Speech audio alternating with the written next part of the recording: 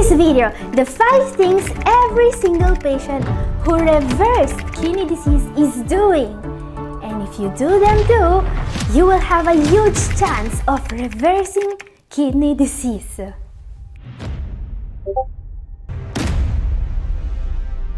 Catherine here. I've been helping kidney disease patients take control of their health for more than a decade now. And while patients with CKD are supposed to progressively lose renal function, what I found out is that there is a significant amount of patients whose renal function is stable or even improved over time, even in stage 4 or 5 pre-dialysis. So what I want to focus on today are the 5 things that sets these patients apart. Now guys, if you follow me here regularly, you know that what I talk about mostly here is what really works when it comes to reversing the decline of kidney function, when it comes to going back from stage 4 to stage 3, for example. That's what I talk about here almost every day. So the thing is, there is a huge amount of information about how to do that in scientific literature today. There is a serious risk of, getting lost in the details and losing the bigger picture. We don't want to do that. So the question I want to answer today is, what are the things we must do if you want to reverse kidney disease? There are 5 things that everyone who reverses kidney disease is doing. 5 things that are a must.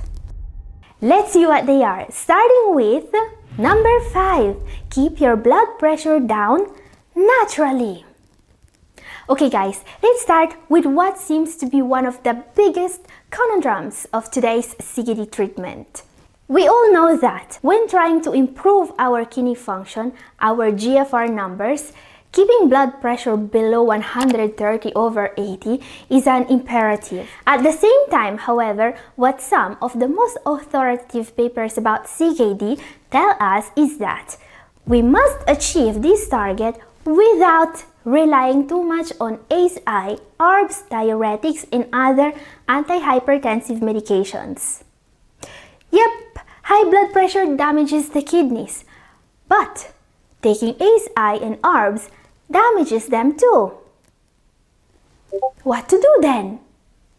Okay, this may sound confusing, but it's important to understand that this problem also hides a huge opportunity for people with kidney problems. You see, this comes from a paper that's redefining and reshaping the whole world of CKD. What they found out is that it's not really the stage of kidney disease you are in that defines your chances of improving your GFR numbers. There are other parameters that are more important. And one of these is keeping blood pressure under control without relying too much on antihypertensive medicines. Many patients that are doing this are actually improving, alright? By the way, this very significant meta-analysis is titled "Renal Function Can Improve at Any Stage of Chronic Kidney Disease," and it was published on the journal PLOS ONE, one of the most authoritative medical journals. Now guys, if you have been following me already, you probably know that I'm not going to focus on the problem here. I want to focus on the solution. So question, what can you do to keep blood pressure under 130/80 without having to take several medications? Science says that there are several ways to control blood pressure naturally and protect the kidneys. Exercising regularly is one of the most effective ways to do that. According to studies, regular exercise is even more effective than taking prescription in treating hypertension. You can get up to a decrease of 8/4 millimeters of mercury in blood pressure with 30 minutes of moderate physical activity per day. Probably even more if your blood pressure is higher to begin with. And obviously this can be compounded by also following a healthy, low-sodium, plant-based diet with plenty of high-potassium fruit and veggies if you don't have a potassium restriction. I've seen personally people completely stopping the need for medications when doing just these two lifestyle changes actually. So yeah, run like your life depends on it. Just kidding, always start slowly. But for certain patients, this is not enough. So what I would recommend is to also look into certain supplements that have been found to help. One supplement you should consider if you are not already taking it is an omega-3 supplement. What a recent meta-analysis of randomized controlled trials found out is that supplementing these essential nutrients can make a huge difference with hypertension, up to 3.8 over 3.1 millimeters of mercury reduction, as we can see. Another extremely effective and extremely safe supplement is magnesium. A very large number of patients are deficient in this essential mineral, and this can cause hypertension. Now, I know that many of you guys are already supplementing magnesium, and I've received a bunch of questions about it in comment section. How to take it, what forms, and more. This is why I've recently made a video about it. It's up here and also down in the description if you missed it. Now guys, don't start all these things together or your blood pressure will get so low you won't be able to stand up from your chair. Always consult your doctor and introduce lifestyle and dietary changes gradually. Remember that winning the battle for your kidney health is a marathon, not a sprint. Up next, number 4 is beat what's causing it. Okay, when it comes to kidney health, there is no improving if we don't stop the cause of the damage. We've just seen how to deal with high blood pressure, but it's not a secret that close to 1 out of 2 CKD sufferers has diabetes. And we need to deal with that also. Now, luckily, diabetes medications in general are not as controversial as blood pressure medications, but they still have side effects. For example, metformin is safe for the kidneys, but it can still accumulate in the blood of patients in the advanced stages. And then there are SGLT2 inhibitors that have kidney protecting properties at the point that they can be used even in CKD patients without diabetes. I'm talking about Forxiga, for example, but they can also come with an increased risk of urinary tract infection, and we also have observed that getting in and out of these medications can produce a decrease in kidney function. So not as bad as blood pressure medications, but it's clear that the closer we can get to a normal fasting sugar levels without medications, the better. Now, some good news. It was believed for a long time that those who suffered from diabetes for 6 years or more couldn't go into remission. But now, things have changed. Thanks to this new study, it's finally proven that even patients who had type 2 diabetes for 11 years can get diabetes into remission. So, question, what can be done to beat diabetes naturally? When dealing with type 2 diabetes, the first resource should always be the diet. As this recent study shows, the diet alone can be enough to get diabetes into remission. But there is obviously more you can do to achieve this result. There are a few supplements that are proven to help. One that I always recommend is apple cider vinegar.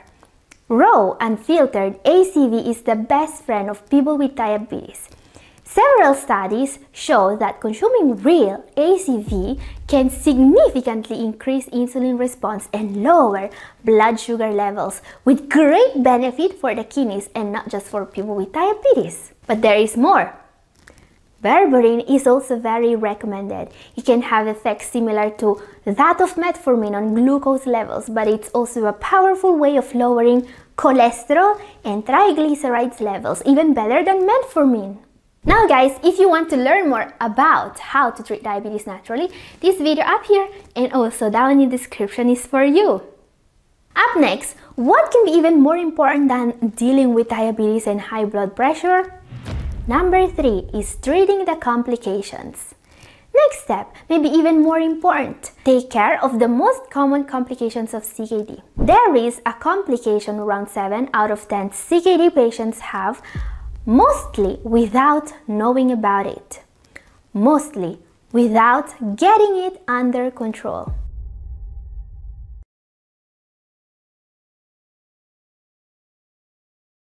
And it makes your GFR decline faster. It makes you risk your life. This complication is anemia.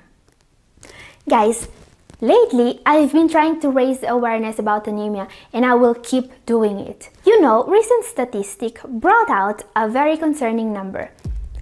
Up to 72.8% of those with kidney disease also have iron deficiency anemia. And that's a staggering amount of people. And the biggest problem is that, according to studies, only 4% of people with this problem are receiving the appropriate attention.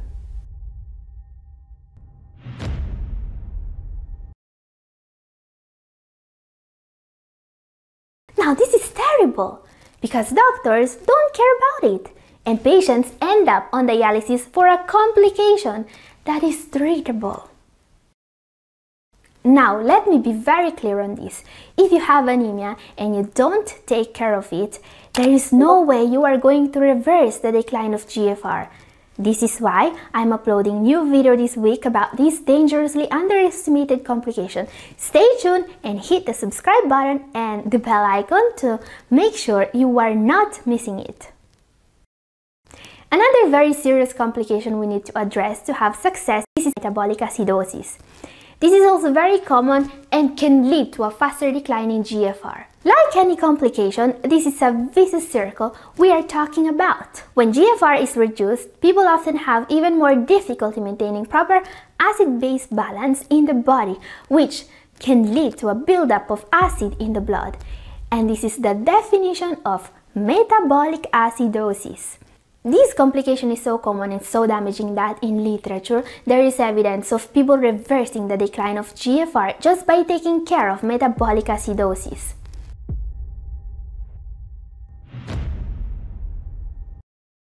So question, how do you know if you have metabolic acidosis?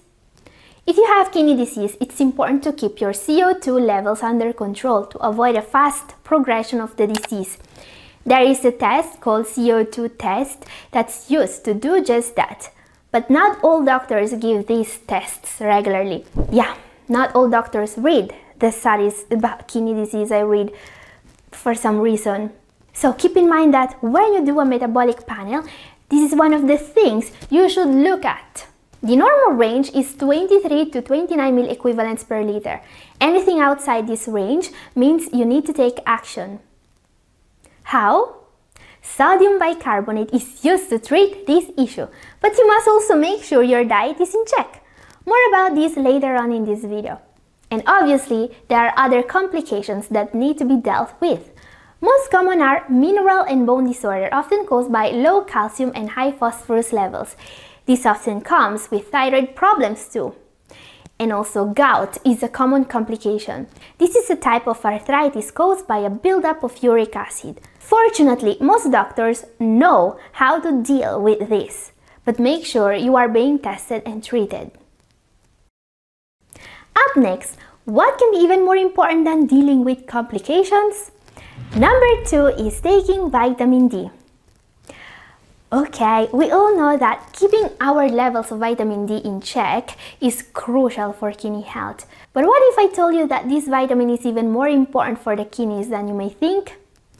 You see, in the study I mentioned in the beginning, a great deal of effort was put into identifying which factors determine if a patient was going to improve their kidney health or not. What they found out is not just that vitamin D deficiency was less prevalent in improvers than non-improvers.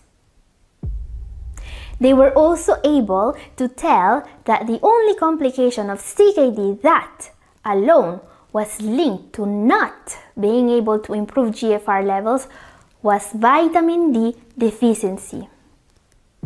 In all the stages of CKD, the lower the vitamin D levels are, the faster the decline of kidney function. Okay, so what does this mean to you? Well, first of all, that not enough doctors care about vitamin D levels. So you must do that by yourself, alright? Ask to be checked regularly. This is very important. And make sure you are doing all you need to do to keep vitamin D levels in the right range. Now, this is an issue you must solve with the help of your doctor.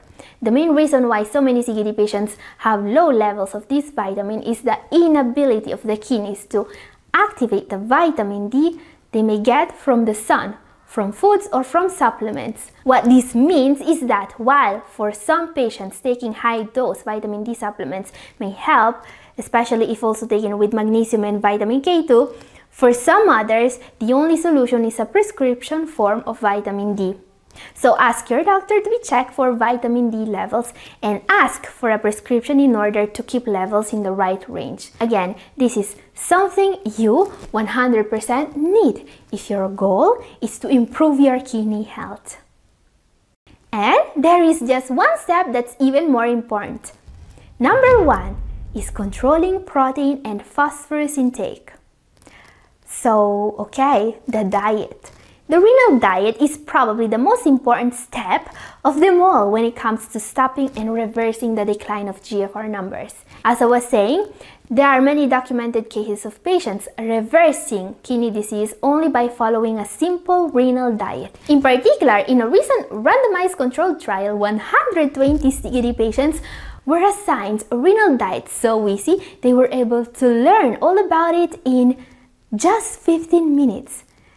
Now the most incredible part, just by limiting protein and phosphorus intake, thanks to this very easy diet, all the patients in the intervention group were able to improve their GFR numbers. Incredible! I've made a full video about this, it's up here and also down in the description if you missed it. And this is all for today, thank you for watching, God bless you all!